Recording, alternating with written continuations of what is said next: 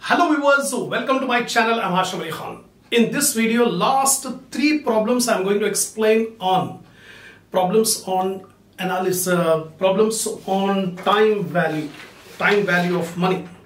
So already 17 problems I have completed in this last video, 18, 19, 20. Three more problems I'm going to explain.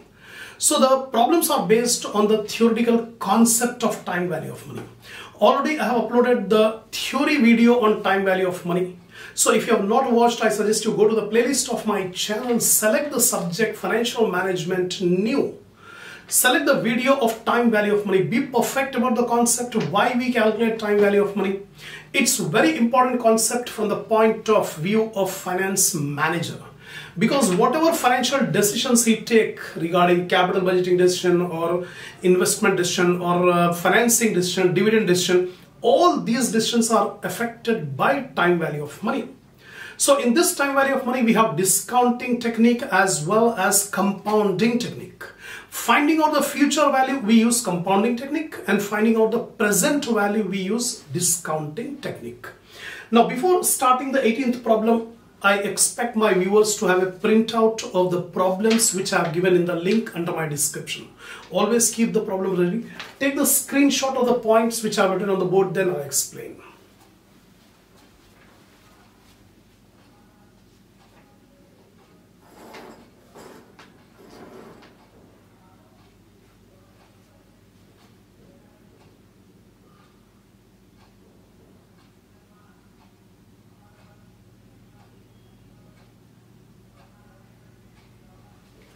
Come on, see the 18th problem. XYZ bank pays 12% and compounds interest quarterly. That means bank is paying the interest on their deposits at 12% per annum. But interest is credited quarterly, every quarter.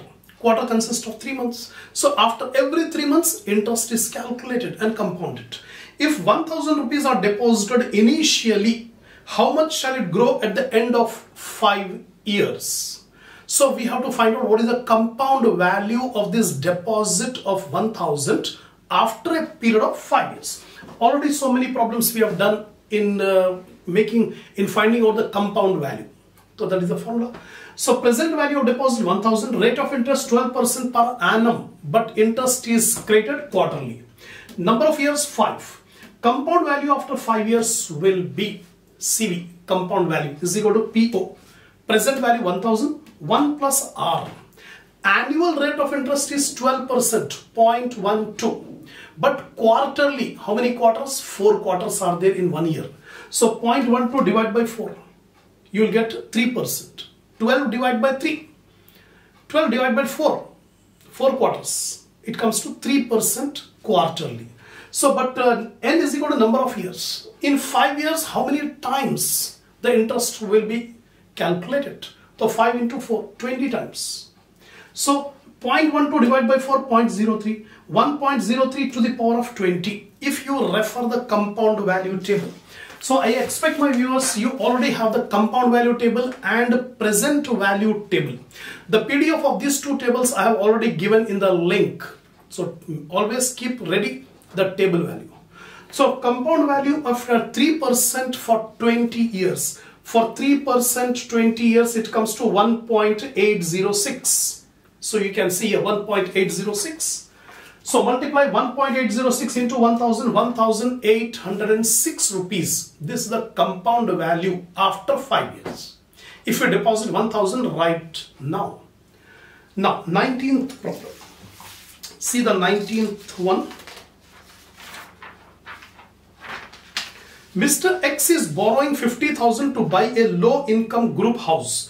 If he pays equal installments for 25 years and 4% interest on outstanding balance, what is the amount of installment? What shall be the amount of installment if quarterly payments are required to be made?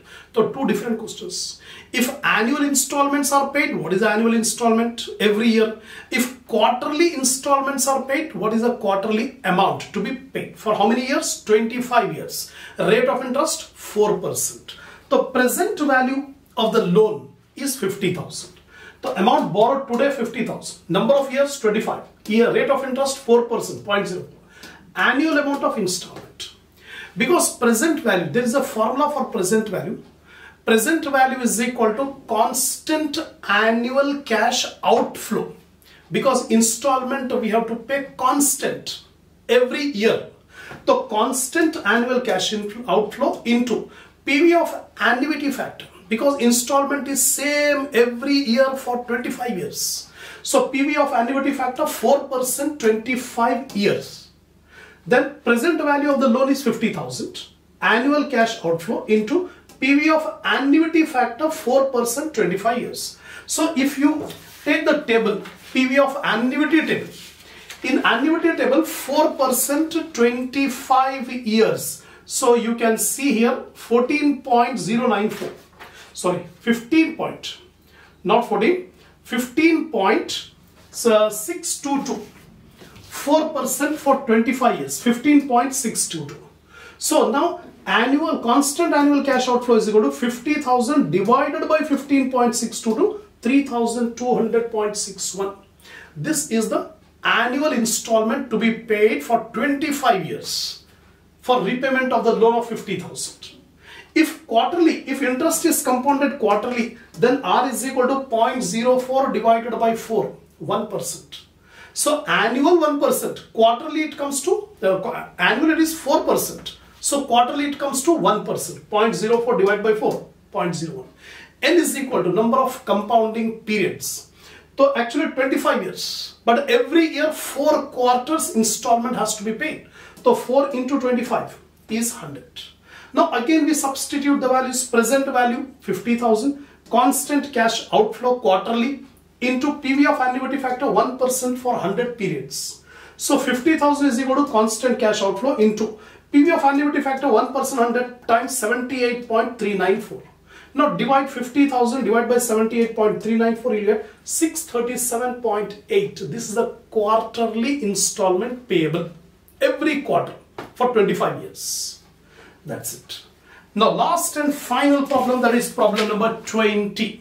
Sham borrows 80,000 for a musical system at a monthly interest of 1.25%. The loan is to be paid in 12 equal monthly installment payable at the end of each month. Prepare the loan amortization schedule. 80,000 loan is being taken and 12 monthly installments have to be paid at the rate of 1.25%.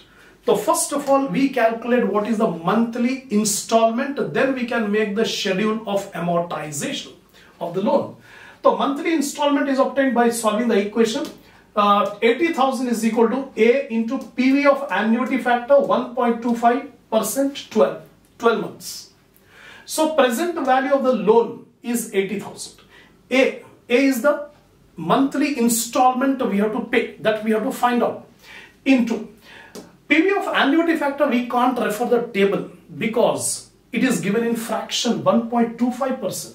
If it is given a whole number, then we would have consulted the table. We can get easily the table value, but here table value manually we have to find out. So how? 1 plus R to the power of 12, because 12 months we have, minus 1 divided by R into 1 plus R to the power of 12. By substituting in this formula, we can be able to find out the monthly installment. R is nothing but rate of interest, 1.25%. So 1.25 divided by 100, you will get 0.0125. 0.0125 is the R value, right? 0.0125 R value. So minus 1 plus R. So 1 plus 0.0125, 1.0125 to the power of 12, minus 1. Divided by R is 0.0125 into 1 plus R. So 1.0125 to the power of 12. So if you solve 1.0125 to the power of 12, you will get 1.16075 minus 1 divided by, you will get 11.0786. Now finally A is equal to 80,000 divided by 11.0786, 7,221. This is the monthly installment payable for 12 months, right? Monthly installment. Now it is asking you to make the schedule, amortization schedule, monthly. How much is the interest? How much is the principal repayment? Now month, beginning amount, monthly installment, interest payment, principal payment, then remaining amount. This table we require for amortization. First, 80,000 is the beginning amount. On this monthly installment, every month 7,221. Every month, 12 months. Already we have calculated. Now interest payment. What is the rate of interest? 1.25% on the principal amount. So principal amount is 80,000. 80,000 into 1.25%. You will get 1,000. So out of 7,221 installment, 1,000 is the interest. So subtract interest 1,000. 6,221 is the principal repayment. Now end of the month, what is the balance of loan? 80,000 is the beginning. Out of 80,000, 6,221 principal amount repaid. So deduct 80,000 minus 6,221, we will get 73,779. This is the principal amount at the end of first month.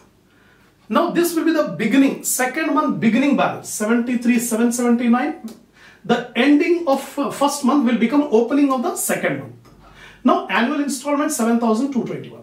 Now calculate 1.25% of 73,779. You will get 922.2. So in this installment, 922.2 is the interest. Deduct the interest, you will get 6,298.8 is the principal repayment. Principal repayment. Beginning of the year, beginning of the month, principal amount was 73,779.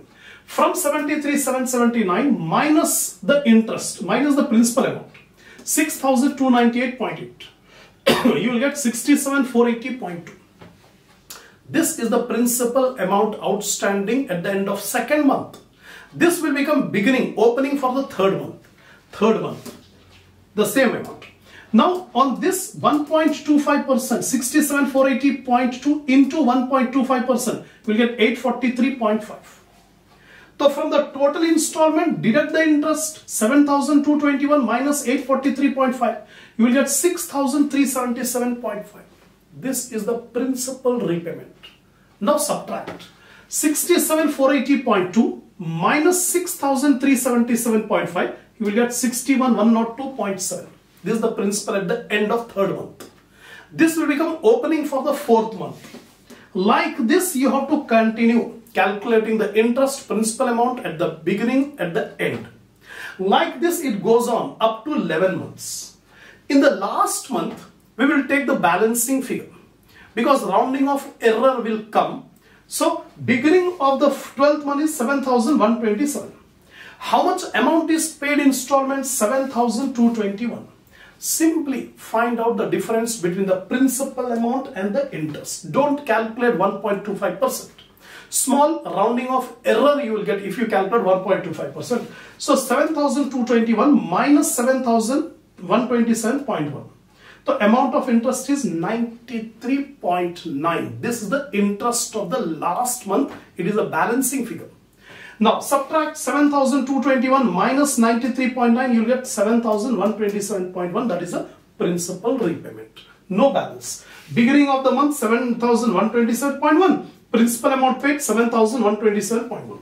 So no closing balance at the end of 12th month. So this is the end of the 20 problems I have selected for time value of money. So this marks the end of the unit, that is finance function, unit number 1, where few videos I have completed on theory and 3-4 videos I have completed on problems on time value of money. So I have uploaded all the problems videos also, that is regarding the capital budgeting, regarding cost of capital, capital structure, leverage, then cash management, inventory management, receivable management, working capital management, dividend policies, corporate restructuring. All these videos you can find in my playlist. In the playlist, select the subject financial management. You will get all the chapters of financial management. And these videos are very, very useful for BBA, MBA, MCOM and CA, CMA, CS. For all these courses, these videos are very, very helpful. So inshallah we'll take up any other subject in the next video.